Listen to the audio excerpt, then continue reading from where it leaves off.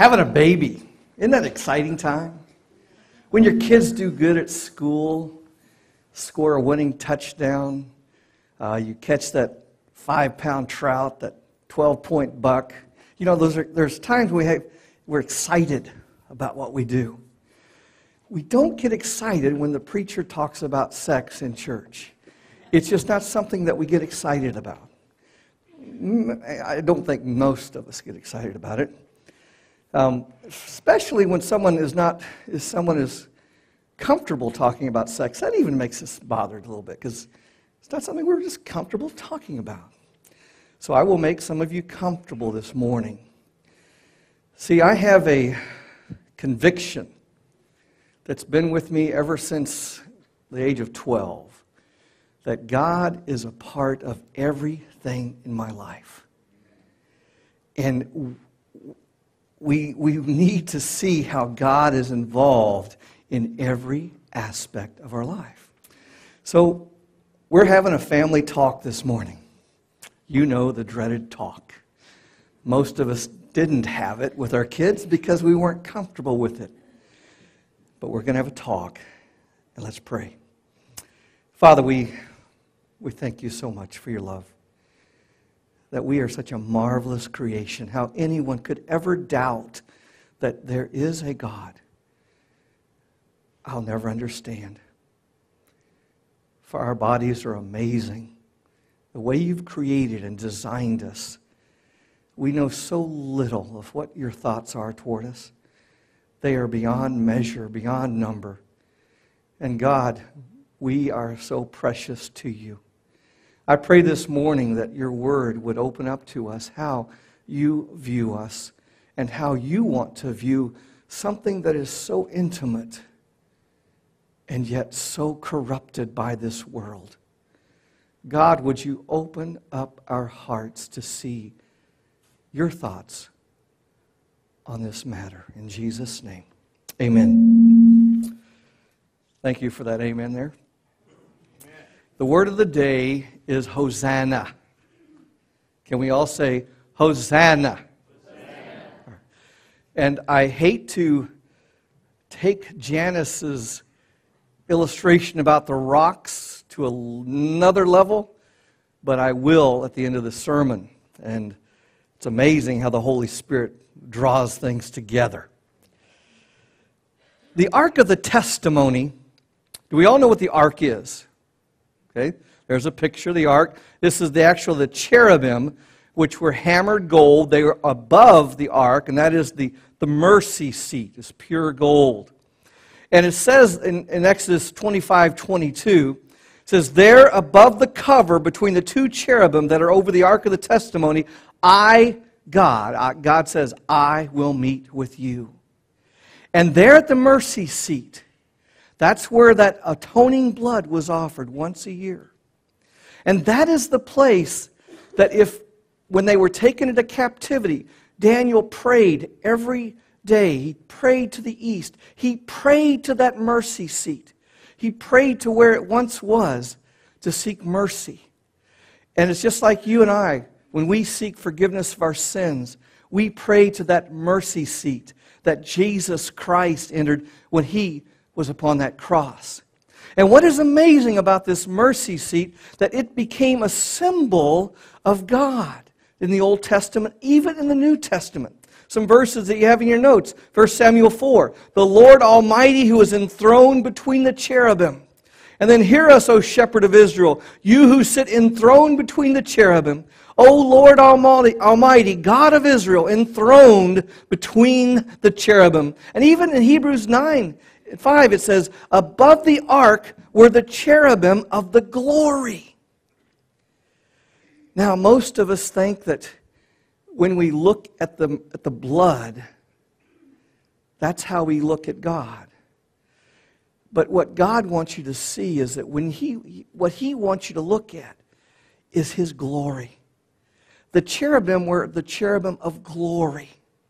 And what made it so glorious was there at the ark, we have the law, we have the blood, we have the condemnation because we disobeyed the law, We have the mercy. They've combined together. So here at this mercy seat between the cherubim, we have a picture of the glory of God because He has combined all this that He might be there. And that's significant. Anytime you look at the cross and you're mindful of your sins, you need to look and say, there's the glory of God. Don't let your sins distract you. Don't let your failures distract you. See that through the cross, we can come to the glory of God. On the veil that was torn in two, was rent when Christ was crucified. There were the cherubim there. And when it was rent, the cherubim were torn in two. And what it meant was that no longer do we have to go to the mercy seat to go to God. We go to God directly through His blood. So we have communion with the glory of God, not based upon what we do or what a priest does, but based upon what Jesus has done for us. That's amazing. The communion is all about the glory of God. Now, we most of the time, you feel your holiness when you're by yourself. Did you know that? You have those moments of prayer by yourself. You occasionally have moments when you've seen the glory of God. But the thing about that Jesus Christ opened up to us is that He wants us to have the glory of God when we come together. Jesus said, where 2 or 3 or more of you are gathered in my name, I will be there. And He said, if 2 or 3 agree on anything, and they ask the Father, it will be done for them. Jesus meant for Christianity to not be an individual thing, but to be a corporate, a group, 2 or more. That's where the power of Christ is at. Sadly, I can count on my hands under 10 times when I have seen the glory of God when I've been with another person or with a group. It's so rare. Most of the time when we come together in prayer, we're just doing it. But Jesus, when he said this, there were 2 words that are important. Synago means you must be gathered. It's a passive thing. Someone has brought you together. It's not because you're doing it because you just are going to do it. It's on my schedule. But something has happened to bring you together. And then the other, if you agreed, that's the word symphoneo, where we get that symphony. That all the instruments playing together in a chord, producing that beautiful harmony, or that whatever the note is, whatever it is, it's a beautiful agreeing together. Now we think that that's just a formula for prayer. That if someone prays something and I'm over here saying, I agree, oh yes, Lord, oh yes, then that happens. But no, it's God bringing you together, and your hearts are uniting in symphony because you both are being moved to want this. That's where the glory of God is. When people come together and they're in agreement. Now, most of the time when we're praying, someone's praying, someone's thinking, oh man, I left the roast on too long, or I didn't get this ready. Or you think, well, we're very, very often not in agreement. Now, what does this have to do with sex? Well, let's see. You know, we have sex. Well, let me read this little phrase that I wrote. The family that enjoys a deep, abiding presence of Jesus Christ is precisely because the husband and wife have invited Jesus into the deeper parts of their marriage. They are not coming together to pool their resources, save money, escape loneliness, or merely gain an outlet for sexual desires. They have joined their lives to deepen their faith in God. They see God in everything they do, even when it comes to your sexual relationship. Now, if you did not get married with that in mind, if you got married for all the normal reasons, it's never too late to bring God into your marriage. For you and your wife, you and your husband, to say, God, we want you in our marriage. We want you in our very deepest, most intimate part of our marriage. Now, sex is, from different perspectives. Now, Jewish view, believe it or not, Jewish actually think that sexuality is a gift from God. Can you imagine that? Now, why would they think that? The reason is that God told the Jews you will be numbered beyond the sands of the earth. And that was the blessing from God, is to have children. And so to have children, you have to have sex. And so they viewed that relationship as a gift from God. It was something that God said after He made Adam and Eve in Genesis 1:31. He said, it's all good. It's very good. And so Jewish people have this belief that sex is good. In fact, in the Mishnah, which is the writings that go along with the law, it's guaranteed for a woman. A Jewish wife were given 3 fundamental rights: food, clothing, and the right of ona, which is sexual intercourse apart from the duty of procreation. It wasn't just for having kids. That was her right. Now, there was a Jewish rabbi, Nachmanides, who in the 13th century was disputing with some of the holier people. You know those holy people. And he wrote this. He said, through the act of intercourse, he used another word, they become partners with God in the act of creation. This is the mystery of what the sages said. When a man unites with his wife in holiness, the Shekinah is between them and the mystery of man and woman. Now that's an amazing statement. That when a married couple comes together in sex, that God's Shekinah is there. He went on to write that we, the possessors of the Holy Torah, believe that God, may He be praised, created all of us as His wisdom decreed, and did not create anything ugly or shameful. For if sexual intercourse was repulsive, then the reproductive organs are also repulsive. If the reproductive organs are repulsive, how did the Creator fashion something blemished? If that were so, we should find that His deeds were not perfect. Everything about the human body, God said, it is good. The Torah uses the word yada for sexual relations. It's the word to know. And that implies an intimate knowledge, an intimacy between a man and wife.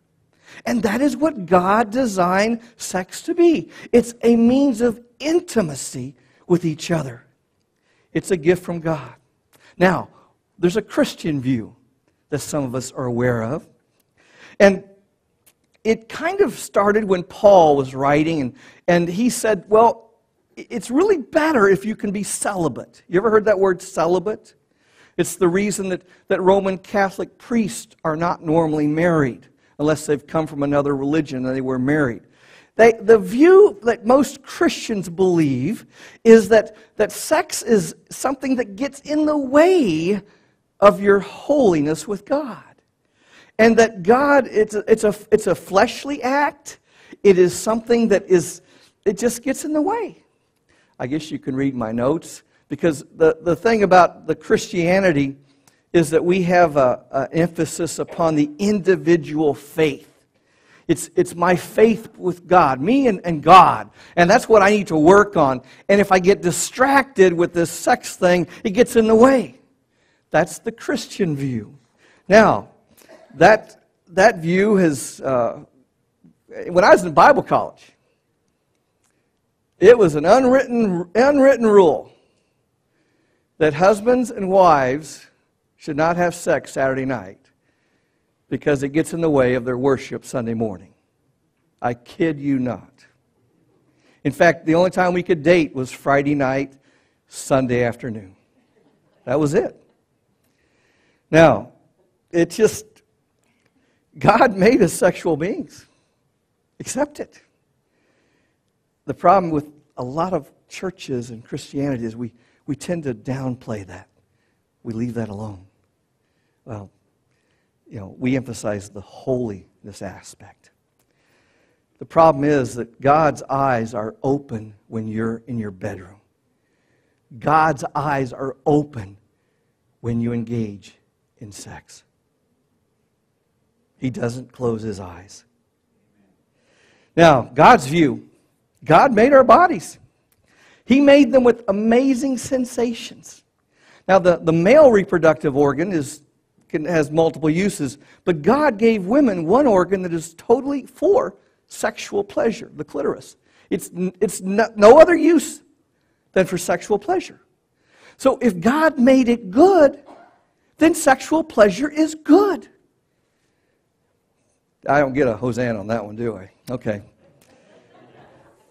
Betty Ricucci, who wrote a book, I cited it somewhere, within the context of covenant love and mutual service, intimacy should be exhilarating. And that's from Proverbs 5:19. Is it getting hot in here yet? Okay, good. All right.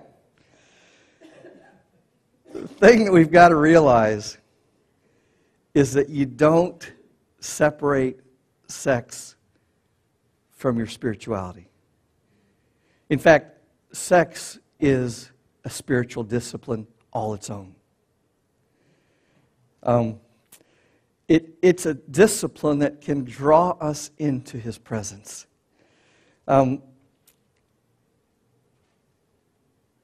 God lives in earthen vessels. You and I are earthen vessels.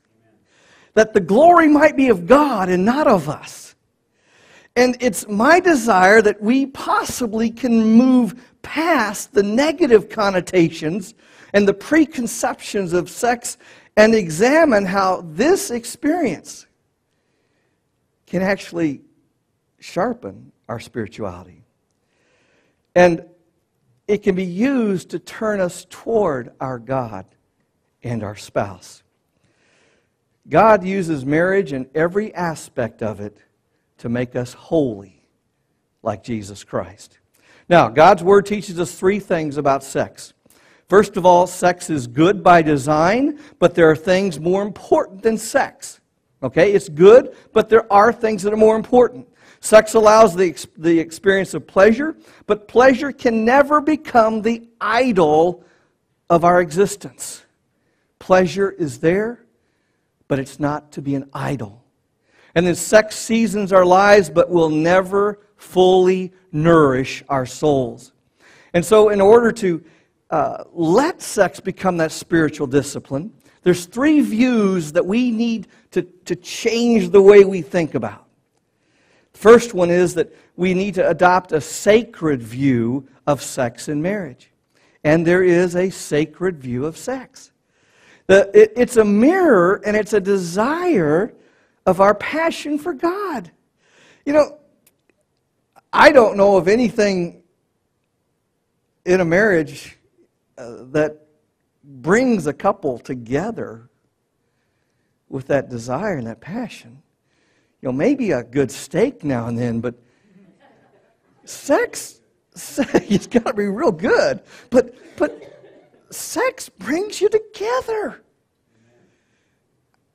That's a picture of what God wants us to have towards Him. Anything else other than coming together, anything else is a corruption. It can be a corruption.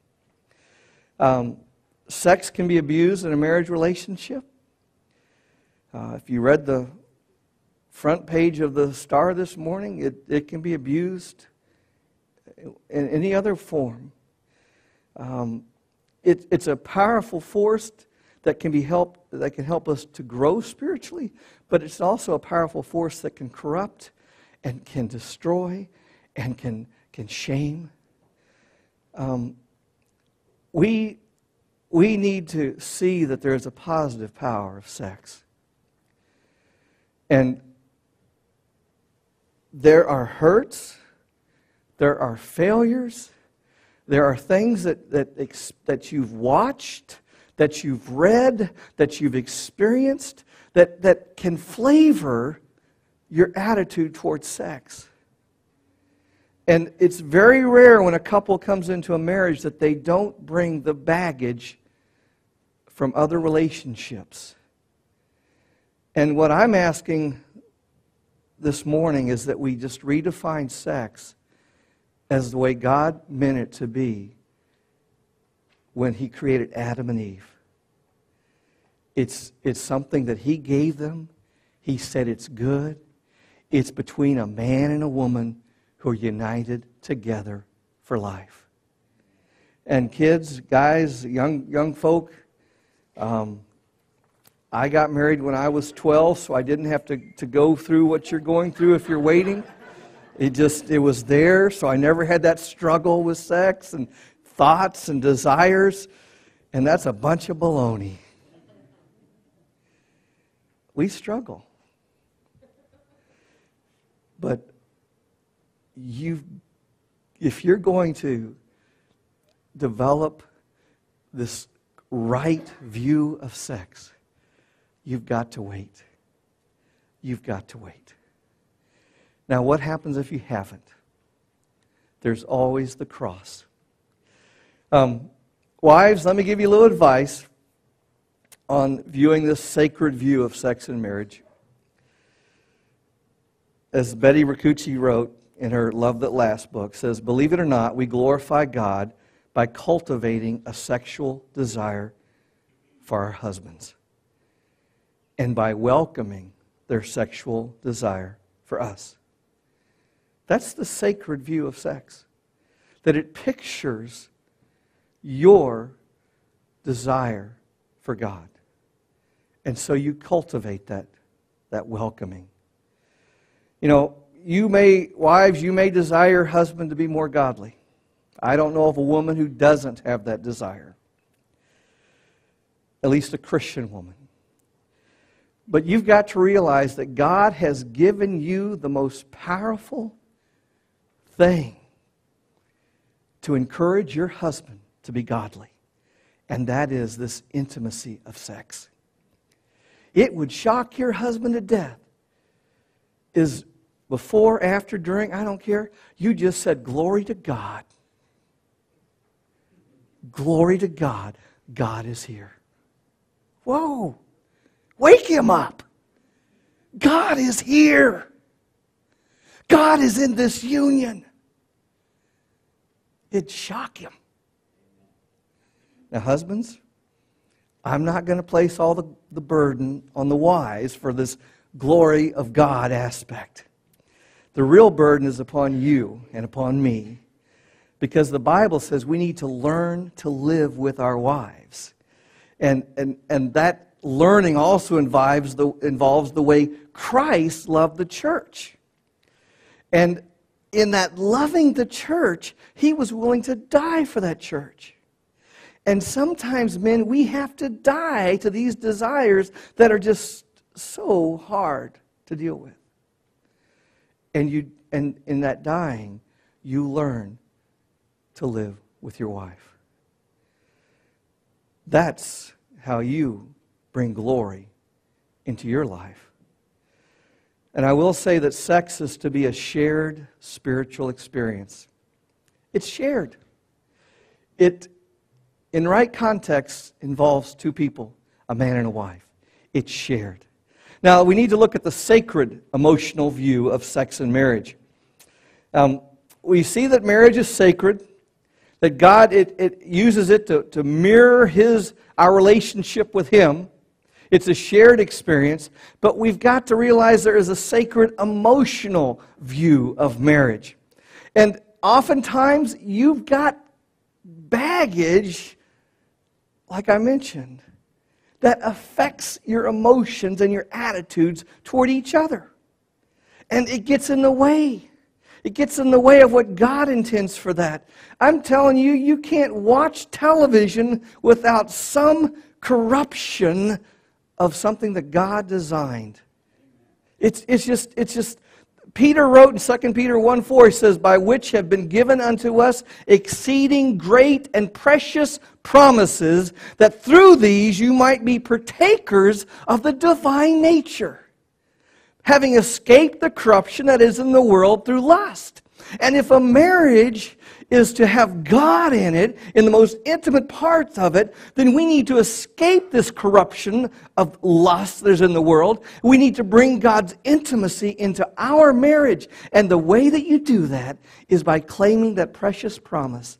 And the most important precious promise is thanking God in all things. When you thank God in all things, you bring God into that situation. No matter how hard, no matter how difficult, you bring God in there. And when God is in that situation, God can work amazing things. He promises that. And so in sexual relationships, in this gratitude must replace guilt.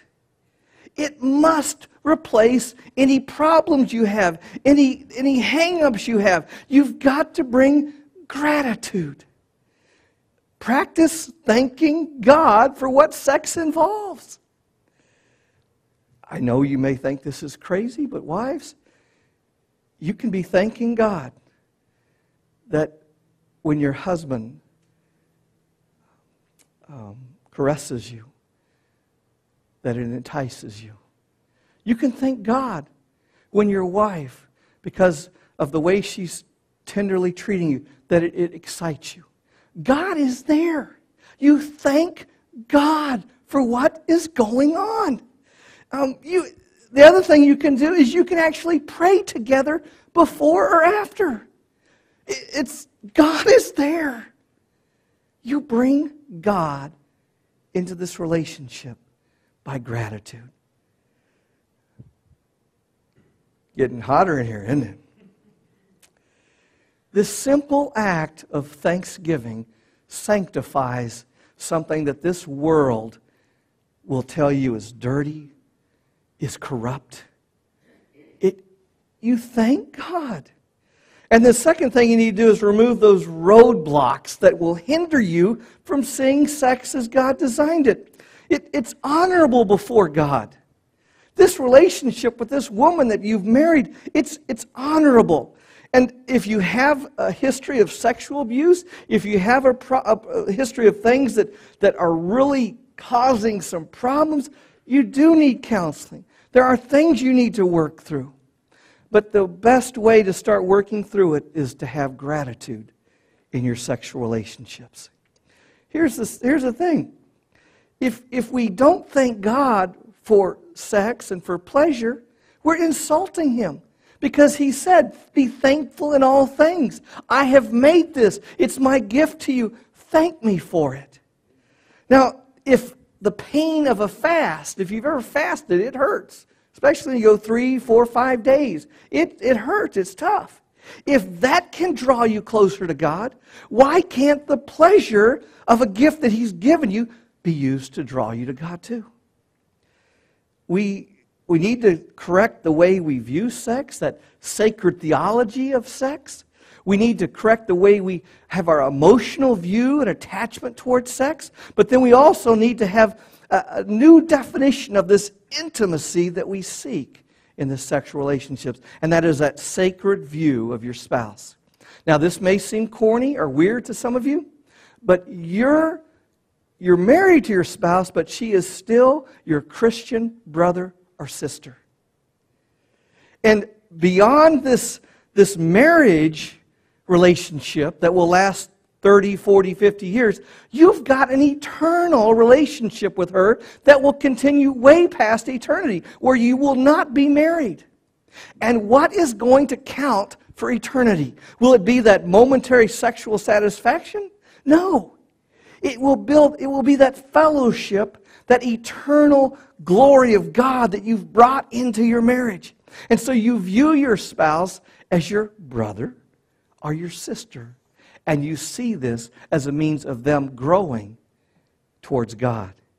Sex cannot be seen as just a physical experience. I watched the session Andy Stanley taught from his Twisted Truth series. And he said that the greatest lie that Satan has is to reduce sex to just an act or just an experience, a physical thing. But sex in itself, between a man and a woman who are married together, God designed to be the greatest means of intimacy ever. And when you reduce it to this act that you just do to get it out of the way, or whatever your view is of it, you rob that intimacy from your life. And when you engage in it, when you're single, or outside of marriage, or in a wrong way, any type of illicit behavior, it steals that ability to be intimate in your marriage when that happens. Now, we've got to realize that your body is the temple of the Holy Spirit. I didn't say your heart. I didn't say your spirit. I said your body. That's in 1 Corinthians 6:19. It says, "Or do you not know that your body is a temple of the Holy Spirit within you, whom you have from God? You are not your own, for you were bought with a price." Did you hear that? You're not your own. So glorify God in your body. When a husband and a wife come together, you're coming together as sanctified, holy bodies. God is present. God is present. You know, this from the same verse, Paul was using this to show why you should not engage in illicit sex with a prostitute or in another manner. Because God is present. Well, if you can use that same illustration as to why you don't have sex, illicit sex, you can use that same illustration to show why you do have sex. And that is to bring God in His holiness into your marriage. Your bodies belong to God. That's what He said. And so if they belong to Him, everything that He gives you within His proper way of doing it is glory to Him. God's temple means God's presence. It is not sacrilege. Some of you are thinking this is sacrilege to think about this, but it is not sacrilege to say that God is present in your bedroom and God is present when you're engaging in sex. His Shekinah glory is there. Otto Piper wrote, "We have come together in God, called by Him, creating a family, serving Him, and we are now expressing physically the spiritual truth that He has created. We are no longer two, but one." Now, this spiritual component of sex, of this fleshly act, if you do not have this spiritual component, you open yourself up to corruption. But when you put this spiritual aspect into this sexual experience, it will deliver you from sexual perversions. It will deliver you from a sexual hang-ups. If we reduce sex to pleasure alone, to that physical act, there is no wife in here that could ever meet her husband's expectations. There is no man that could ever meet a wife's expectations. Pleasure is always fleeting. Pleasure, if that is your focus, then it will always be something you're ever looking for, and that look may take you into pornography. It may take you into doing this or whatever. If you don't have a spiritual meaning of this intimate act, then it can open you up to all that. Some men like to get their wives reinvented. They pay for plastic surgery or this or that. It's never enough, because that pleasure focus will always leave you empty. It's only when you see that this thing that can be so physical can also be so spiritual, because God is there. Now, every hunger that entices us in the flesh is an exploitation that can be better met by God. Godly sex is married sex. That's it. Anything else outside of marriage is illicit, it's degrading, it's wrong, it's destructive, and it will always be with you. Only if you go through the cross will you find deliverance. Sex must be seen as both a physical and a spiritual experience. Can I ask something crazy? Is there anyone who's ever thought that sex is a spiritual experience?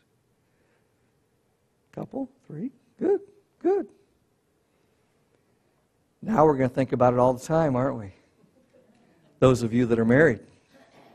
Gary Thomas, let me read what he wrote.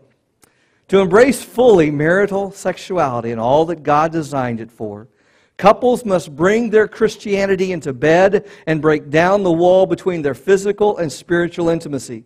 Sex is about physical touch, to be sure, but it's about far more than physical touch. It's about what's going on inside us. Developing a fulfilling sex life means I concern myself more with bringing generosity and service to bed than with bringing a washboard abdomen.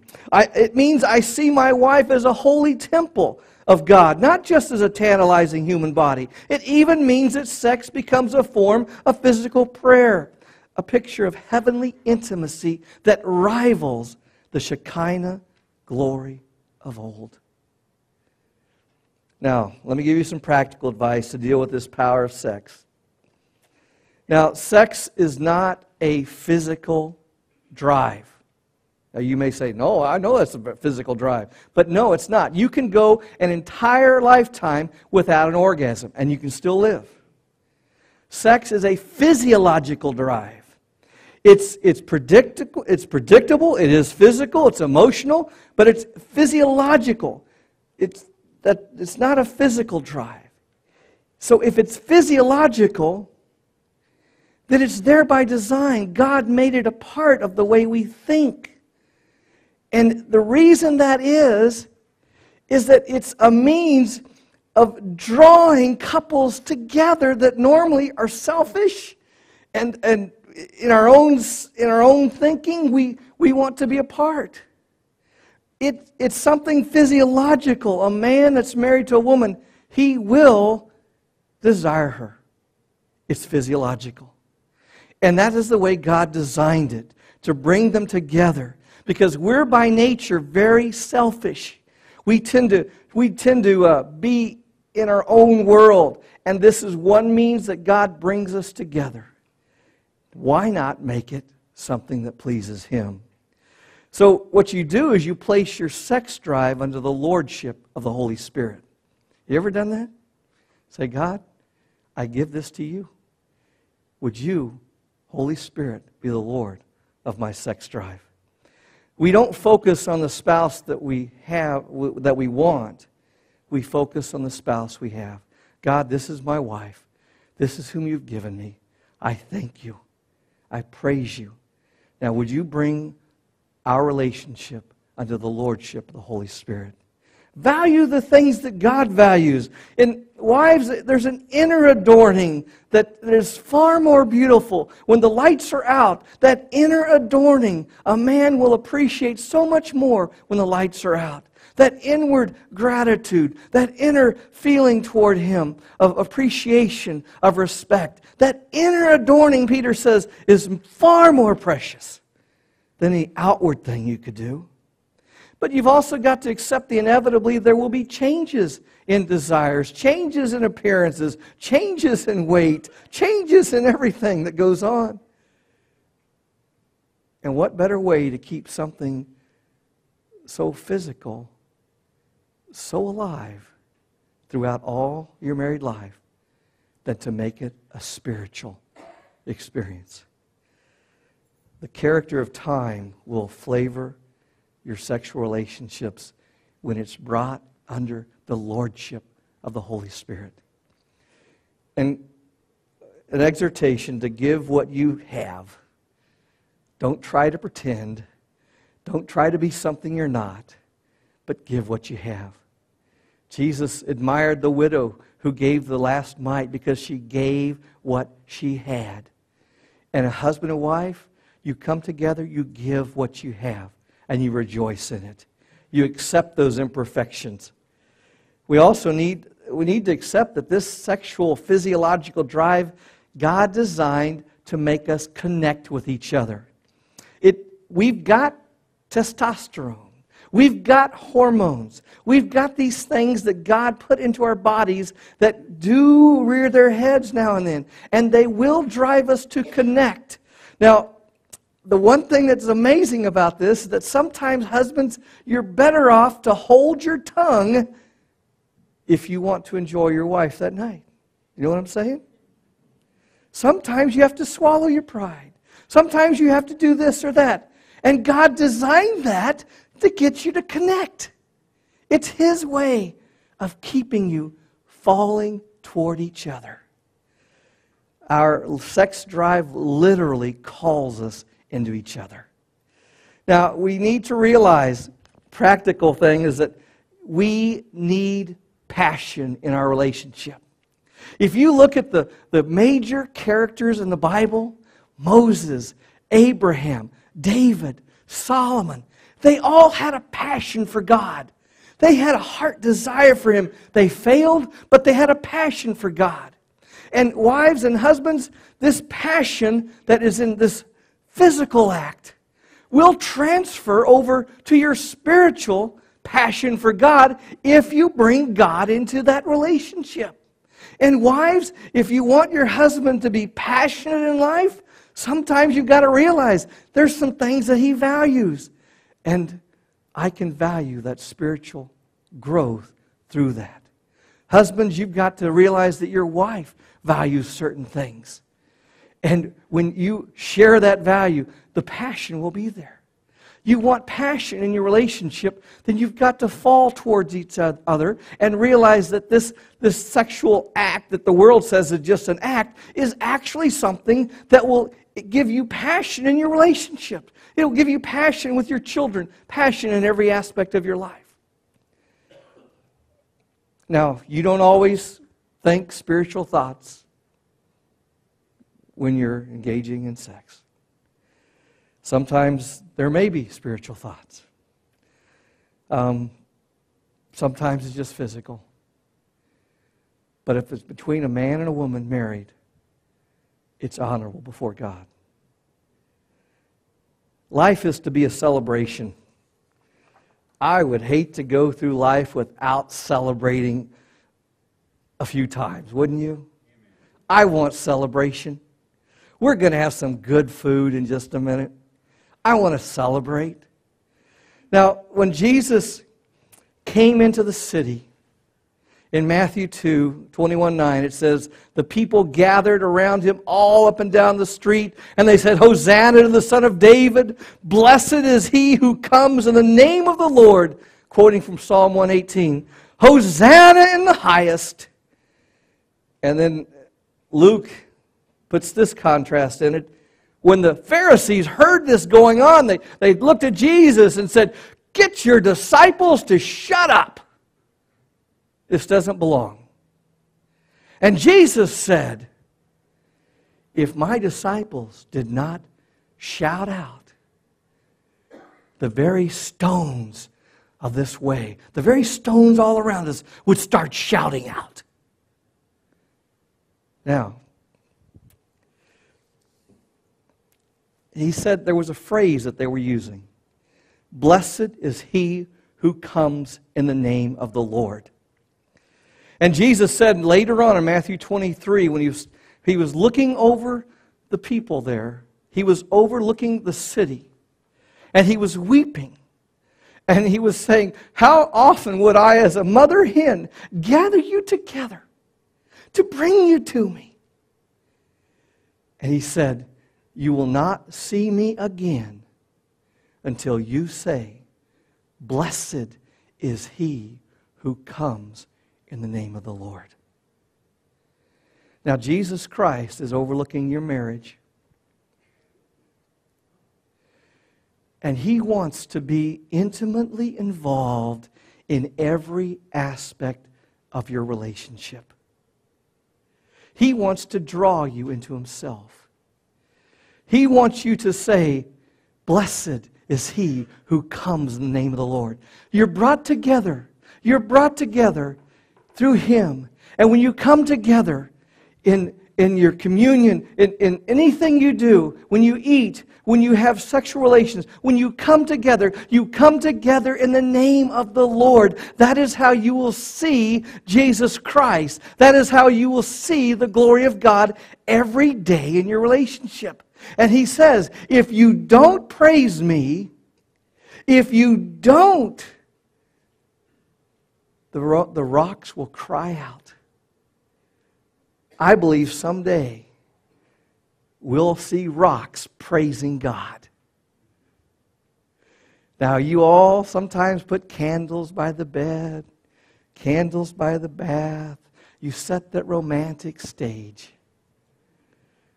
I think you should set some rocks out. Put those rocks right there on the dresser. Put them on the wall.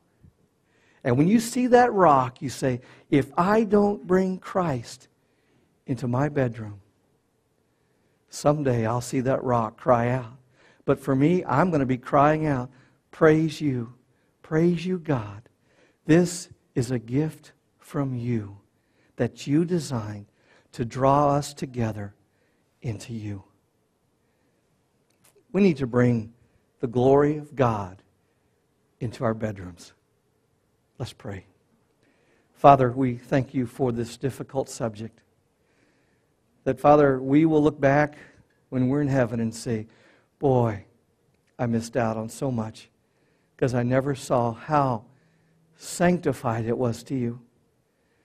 And Lord, I just pray that you would enable each and every married couple here to bring you into their bedroom. And Father, to see that this is a means of seeing your glory.